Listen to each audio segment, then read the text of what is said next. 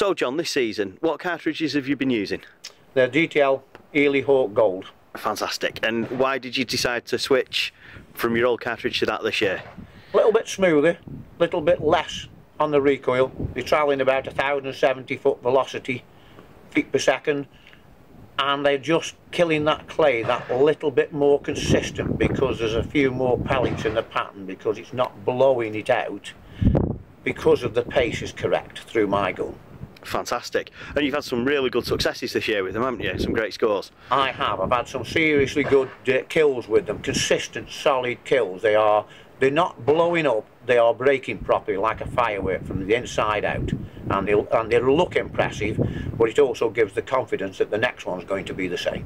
I do shoot a dense choke, it's 3/4, but that means there's nothing going to escape that pattern. You put that in the right place, that clay disintegrates.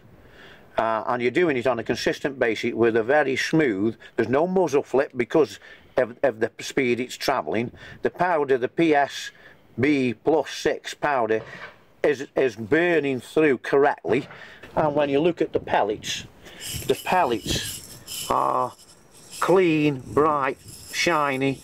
There's no oddments in shapes or anything like that, and so when you break a cartridge up and look at what's happening, you have a real confidence about what you're pulling the trigger with. Whereas you'll open some, there's some pellets that are dull, some pellets that are misshapen. The consistency in the gold is a nice, shiny, spherical, clean pellet. Fantastic. Lots of them. Dion, last year you tried the new Eley DTL Gold, so I just wondered if you could give us some feedback on how you thought they performed on probably one of the hardest targets, which is the ZZ. How did you find it worked for you?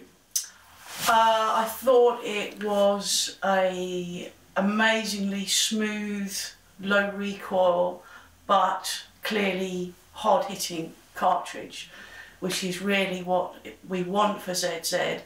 There's lots of cartridges out there, and it's just trying to find something that you don't get a huge amount of muzzle flip from the recoil, but you can clearly see that the pattern holds, and you can see that the target is breaking and not just a wing coming off here and there, and that's what I found with the DTL Gold. It's a great package. There's very few cartridges that you can say, right, the recoil was soft but the brakes or the kills were great.